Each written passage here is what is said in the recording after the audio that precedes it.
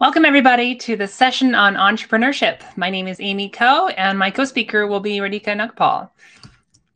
So my name is Amy, and I'm a professor at the University of Washington in the Information School. I study human-computer interaction, computer science education, and software engineering, especially developer tools, learning technologies, and theories of learning and teaching computer science. In 2012, I co-founded AnswerDash and raised millions in venture capital. I was the chief technology officer for about 3 years, and then I returned to the University of Washington in 2015. I'll talk about that later in my section of the talk. Here are some fun facts about me. I have a 19-year-old daughter in college at the University of California at San Diego. My favorite thing to do is travel the world and have food adventures with my wife. That's not something I've been able to do for the last year, unfortunately. And I'm transgender, which is exhausting and wonderful at the same time.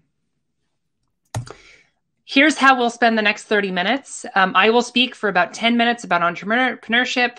Then I'll speak for another 10 minutes about my experience founding and funding a company full-time. And then Radhika will spend 10 minutes talking about patents, licensing, part-time contributions, and inspirational founders. We'll both then answer questions for about 25 minutes live. So entrepreneurship in computer science really is a broad activity. It's anything that involves taking some financial risk to start an organization that leverages computing innovations. And that covers a lot of different things. The key difference between entrepreneurship and any other activity is that it's starting an organization or joining a new organization rather than joining an established one. That's really the central difference. And so this can look like many different things, not just startup companies. It might mean starting a consulting business based on your expertise and getting paid hourly for your time. It might mean giving away an innovation and asking for personal donations to cover bandwidth and maintenance. That's not really starting a business, but it's still starting something entrepreneurial. It might mean starting a not-for-profit supported by philanthropic money. It might mean starting a for-profit business supported by a revenue stream. It's possible you might raise small amounts from angel investors, people who are individuals giving money to start a company, and they might buy a small amount of time to reach profitability using their resources.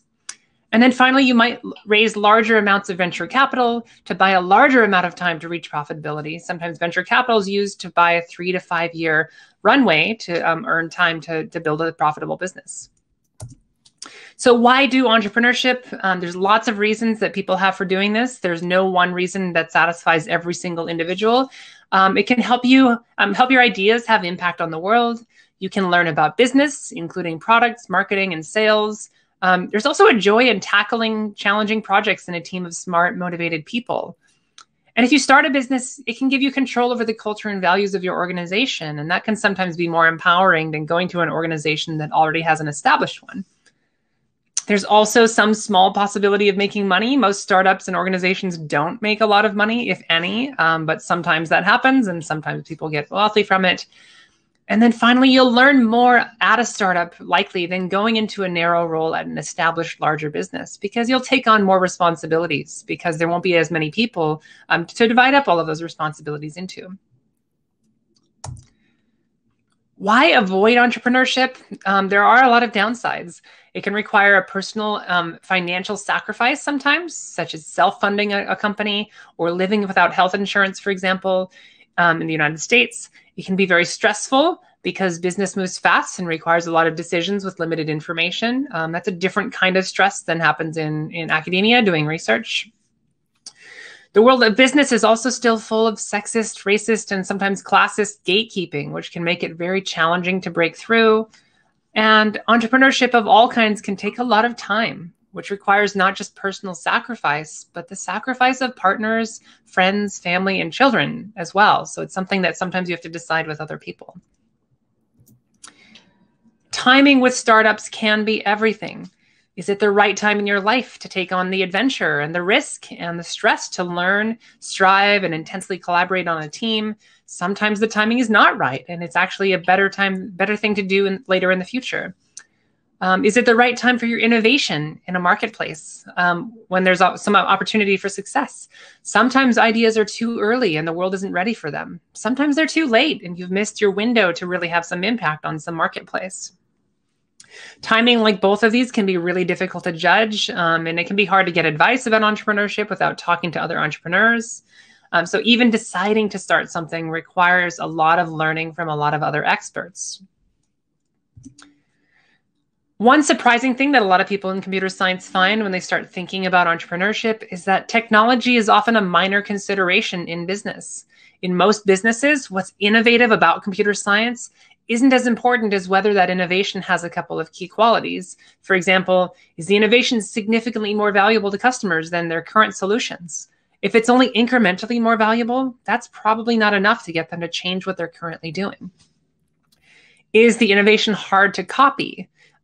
Because if it's a secret, you can usually build a business off of that. But if it requires expertise to replicate, that can be another protective factor. But if it's really easy to implement and it's been published, sometimes that's actually a disadvantage in business because it means some other organization might take that idea and then prevent you from competing with them.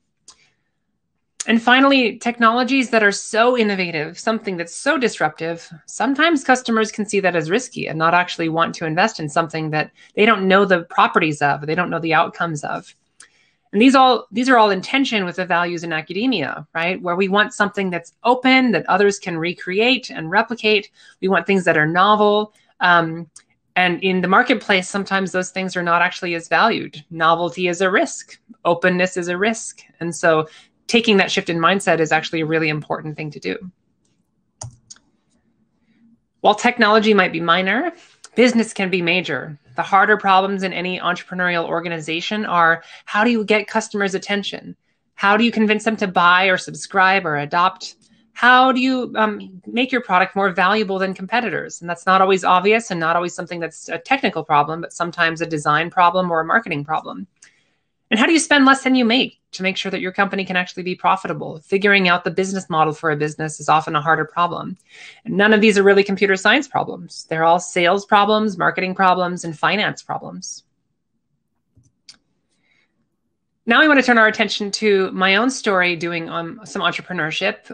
I have noted a couple of publications here. I ended wrapping this up in around 2017 and published a couple of papers about some of the experiences that I had doing it, just because it revealed to me as a software engineering researcher a lot of things that are challenging about building software in industry, and also about technology transfer. So the story started off here. I was an assistant professor. I was only about 3 years into my tenure track, and I was very lucky. I had just started advising a wonderful doctoral student, Parmeet Chalana. We were brainstorming about software help and how hard it is to find help online unless you're a very savvy searcher.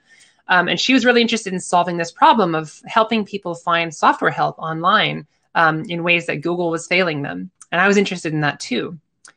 And so we came up with this idea of selection-based search. Rather than typing in some textual query of what you needed help on, the idea was that customers and users would point to some part of the user interface, whether it was a text label or a button or some part of some graphical user interface, and use that as a proxy for what they needed help about.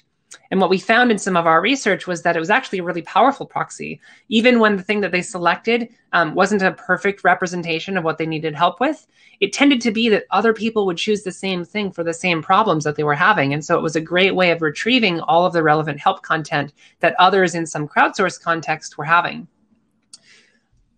And so we got some research funding to support this work. I decided to raise some funding and won an NSF career grant based on this. This came with 5 years of funding and PhD support.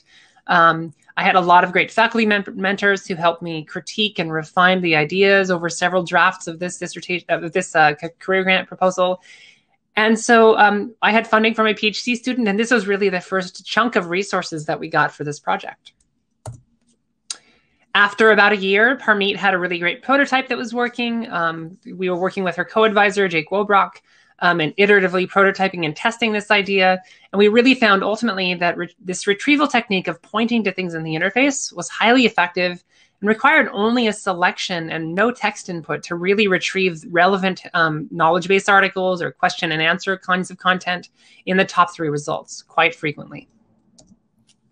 And so Parmeet, as part of this, had won a Facebook fellowship based on some of this work, and they invited her out to intern for the summer, and she wanted to demonstrate it. And so as part of that demonstration, she was wondering how she would protect her intellectual property. So she reached out with our technology transfer office, which is now called CoMotion, And they said, well, you need an NDA. And she said, well, what's an NDA? We didn't really know so much about how to protect this intellectual property. And so we asked for help from them, and they provided some support from that. They gave us an NDA so that she could start those conversations with Facebook. They introduced us to a serial entrepreneur, Ken Meyer, who was helping new founders start companies as part of a new consultancy that he was starting. He saw real potential in this basic technology feature, which is how he saw it, and encouraged us to consider founding a startup to sell it as a service. Obviously, we had a lot of decisions to make about that. It wasn't clear to us immediately that that would be a good idea. Parmeet was asking, well, do I want to stop my PhD and start a business? Do I trust my advisors to do this without me, right? Jake and I were not necessarily in a position of doing it ourselves. Jake was wondering, do I want to use my sabbatical on this? He had a sabbatical coming up. Will my family support me in doing this? And I was wondering, do I really have the time to moonlight for a year before I go up for tenure? The timing of it was not great. Will my wife and my child be supportive of this too? These were all challenges because I wanted to make sure I had time for them as well. We ultimately decided to do it after a year of deliberations. Parmeet said, I'm going to focus on my academic career, go on without me and start the business. And Jake said, great, I'll be the chief executive officer, the CEO. And I said, great, I'll be the chief technology officer. We hired that serial entrepreneur that our technology transfer office had connected us with, Ken, as a consultant. And he really started helping us secure customers, talking to businesses. And when we were just those two employees at the time, Jake spent most of his time raising funding, and I spent most of my time building out the 1.0 product that we would sell to businesses. The fundraising was pretty successful. We raised $500,000 from a university-related seed fund, a way of bootstrapping a company. We raised another $2.5 million from a venture capitalist firm backed by mutual funds, which is how most venture capitalists get their resources. And we hired 2 engineers and 1 salesperson. And in about a year, we landed 10 paying customers and started building that base. And then after that, started growing even further. And then we made a commitment to all of our employees and to our investors that we would stay onto the business for 2 years and then return to the university, passing on the reins to some more experienced business executives that would help scale up the business once we'd validated the product. Those 2 years were a long 2 years. I worked 50 hours a week at the startup, which was pretty modest. We were really serious about having work-life balance at the company, and that wasn't always easy. But I was also doing some faculty things as well. I was managing grants, advising my PhD students. I wasn't teaching or doing service, but I didn't really want to give up on my lab. And so they were very busy weeks. Simultaneously, my daughter was struggling with a new bipolar diagnosis and other challenges with suicidal ideation. So it was a really challenging couple of years. In that process, my family and supports, my wife and my ex-wife, were really the anchors. They helped me emotionally. They helped support the time that we were doing there, and we had to support each other in that process. But by the end of those 2 years, I was definitely ready to be done. I needed less to do, and I needed to be able to focus on my family. So after those 2 years, when I left, we had 16 employees. We had hired a new CEO and CTO to help grow the business beyond where we were at. And I stayed on in a very part-time basis to help with research and development, with patents, and with some of the strategic decisions where they needed some of our research expertise to make decisions about product. Several years later, the company had grown quite a bit and made some money and had some impact. We sold it to hundreds of companies, and millions of people used the services on the website. You'll even see some of those in our competitors' products where they've replicated our features. These are the little Q&A bubbles that might appear on the bottom right of a website. But in the end, I made very little money, right? I made about $4,000 in royalties, which was certainly more than the $1,000 I put down initially to found the company and build out the first 1 million shares of the company. And I made nothing on the acquisition because ultimately the company had to take on some debt in order to keep surviving and scaling and growing. And when companies do that and venture capitalists have invested, they often get first dibs on any of the acquisition in the sales. And so that just didn't result in anything that would help me financially. So this is just an example of how money doesn't always come about from some of those things. Now, would I do it again? I get to satisfy much of my entrepreneurial itch as a professor. I'm constantly starting new projects. I'm constantly fundraising for new projects. I'm always recruiting new students to work with me on those projects. So to me, being a professor feels entrepreneurial. So it would really take the right project, the right people, the right timing for me to do it again. And even then, it would probably be a maybe, because it's just really exhausting work. On the other hand, it was super fun working with so many wonderful people on a team, growing a team, getting to define a culture. Those are all things that are really rare opportunities that, yes, faculty can do to some extent, but really the concentrated focus and attention of a startup like that was something that's really hard to replicate anywhere else. And I really enjoyed my experience. So I don't regret it at all. And with that, I will pass it on to Radhika.